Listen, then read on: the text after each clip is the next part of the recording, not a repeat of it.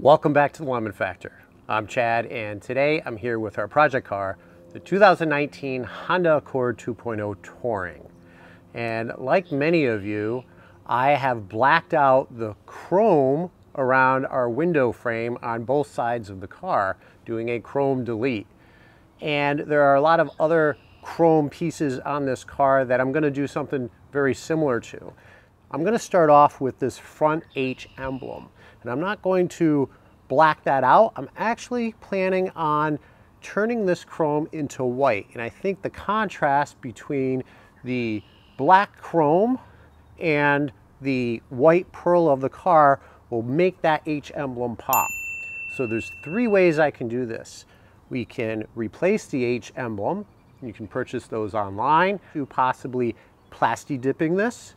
It is cheaper to Plasti-Dip. I think it's going to take a little bit more time potentially to Plasti-Dip. What I'm going to do is instead I'm going to vinyl wrap this. And vinyl wrap, I believe, is a very cheap alternative. If I get sick of the white and I want to do a different color, you can easily remove that vinyl wrap and change out the color. So that's what we're going to do today.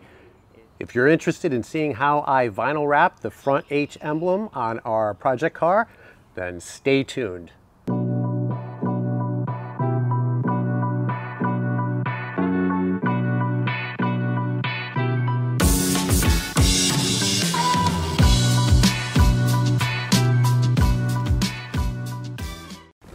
Before we start, please don't forget to subscribe, turn on notifications, and if you like this video, give it a thumbs up.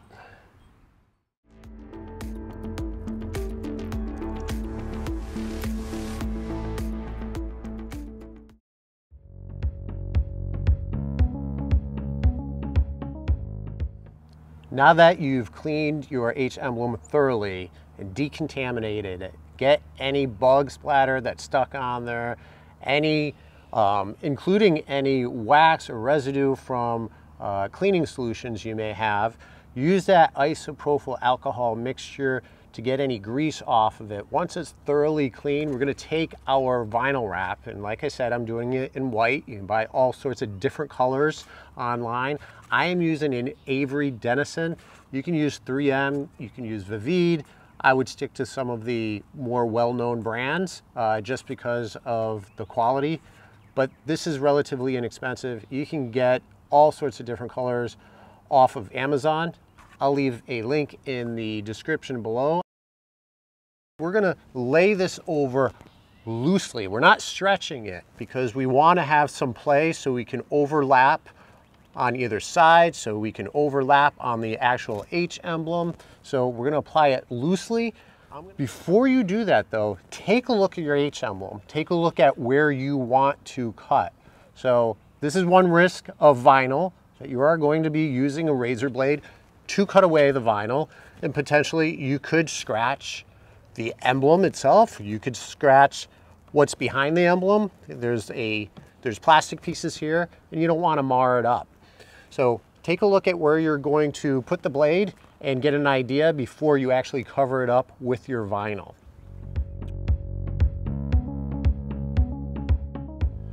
Now that we have some relief cuts, you can use a little bit of heat. You can either use a hair dryer or a specific vinyl heat gun. Don't use too much. Don't let it get too close to the vinyl. You don't want to melt the vinyl or discolor the vinyl in any way. Just a little bit of heat to help it conform.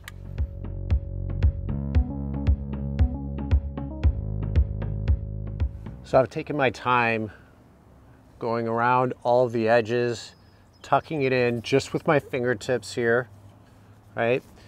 And making sure that it's all tucked in and it's smooth. If you have to, which I did, a couple spots that started, as you can see down here, maybe. This part is not part of the emblem, so it does have a crease in it, but that's okay. We're gonna cut that off. But I got a couple of the creases in here. Just take your time, each little section, pull up, you can put it back down. It's very forgiving. If you find that you can't get the creases out, all it takes is a little bit of heat from the heat gun, just a little bit of heat, and it'll go back to its original form. Now we can go and cut. You don't want to start cutting if you have areas where you still need to smooth it out. It'll be much more difficult after the fact. So I am going to start by cutting the outside here. And again, just remember what's behind there. The emblem does have a lip, so I'm going to take advantage of that lip. We're going to use a new razor blade. Take your time. Use your other hand to rest it, make some nice smooth cuts. If you're going to err on the side of leaving a little bit too much. Later on, we can go back and we can tuck it in with our tools or just with your fingernail. But if you cut too much, like a haircut, we can't go put it back on afterwards. However, with that said, you know, it is vinyl. If you've purchased a piece to do this emblem, I'm sure you have leftover. So if you do make a mistake, you can rip it off and try it again. So I'm going to start cutting. I'm just going to use my tool here to make sure I clearly have my edge defined. I'm going to go around the whole emblem. I'm going to do that using this to tuck it in. Then later on, this is exactly where I'm going to send my razor blade. So I've finished going along using my tool to tuck it in, tuck it in. Don't drag it. You could rip the vinyl, and don't drag it because you could start bunching the vinyl up. But just slide it smoothly, tuck it under, almost like you're tucking it under the emblem itself. And this is going to provide you with that guideline for where your blade is going to go. You try to make nice smooth cuts. Now I'm going to start over here, make my way down, because if I have to stop and start again, inevitably there's going to be a little discrepancy or a little edge where that is, and I'd rather have my edge someplace that's less noticeable. So I'm going to take it around this way. If I can keep going, great. If I can't, I can't, right?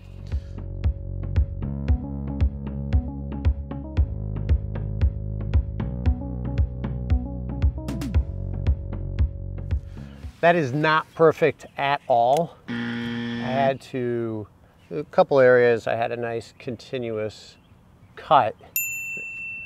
Unfortunately, one of those was at the bottom, where if I was going to mess up, I'd rather do it at the bottom. But the corners were a little rough. Let's see how much I left so we can tuck it in. We'll heat it up a little bit. We'll use our tool to tuck it in, and hopefully it's not noticeable. Now, I am lucky that I left a little bit, took my own recommendation. That way we can come back and clean it up a little bit, and at least the top and the left side, this side, looks pretty good. All right, let's take a look at my work here. So up at the top, I don't know if you can see that, not so bad. Down at the bottom, actually pretty good, probably the best area. On the right side, not so bad. The left side, yeah, you got some jaggedness in here. I'll continue to try to tuck it in under. Problem area is probably this top left here, and you can see that's jagged. That's jagged from me picking up the razor blade, cutting, removing, starting again. So it's at different cut points, and this is what happens if you don't have a nice, clean, continuous cut. So I'll continue to heat that and attempt to tuck that under.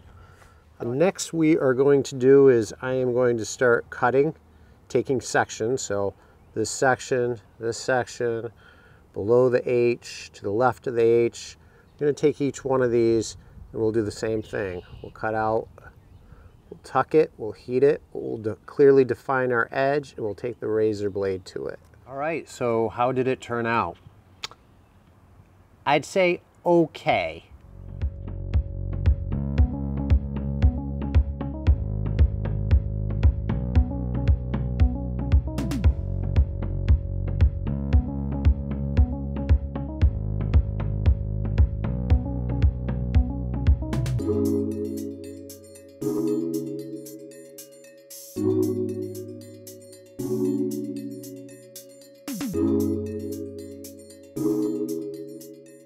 Now remember, this is the first time that I've done the H emblem. I've done a little bit of wrapping here and there, but for For the most part, it's been straight lines.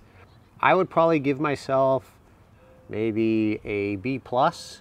There are definitely some areas that are a little jagged from cutting, so I think it's super important that if you can get your cut as one continuous cut without lifting the blade and putting it back down, that is super important. Make sure that you give yourself enough overlap, so error on the side of not cutting too much. That way you can use your tools to tuck the wrap in under the emblem. And in some spots that was super easy. It made it look really sharp, really clean. There are some areas on the corners here that are a little jagged if you look up close. And unfortunately, down here as well, which is unfortunate because this is a very visible spot. So I'm happy with it being my first time. I am. Would I do it again? I like working with vinyl wrap. I'm gonna do some more, like I said, on the rest of the car. There's other chrome bits, including the rear Accord badge, the Touring badge, the chrome on the bottom part of either side of the car, the chrome on the top of the handles. I like using the stuff. I think it's definitely a good alternative to replacing the badge altogether. So would I recommend vinyl wrapping your emblems? That's up to you. It did take longer than I thought it would. I'm sure you'll get the hang of it. But if you're only going to do it once, maybe it's not. Maybe it's worthwhile to just buy the emblem or maybe some Plasti-Dip. I've never used Plasti-Dip and I'm considering at least trying it. The Accord and the Touring emblem in the back, and that I think is going to be a little complicated. So now that I think about it, maybe that would be a good example of using the Plasti-Dip. Let me know what you think. But I want to thank you for joining. Thank you for watching. If you liked the video, please give it a thumbs up. And until next time.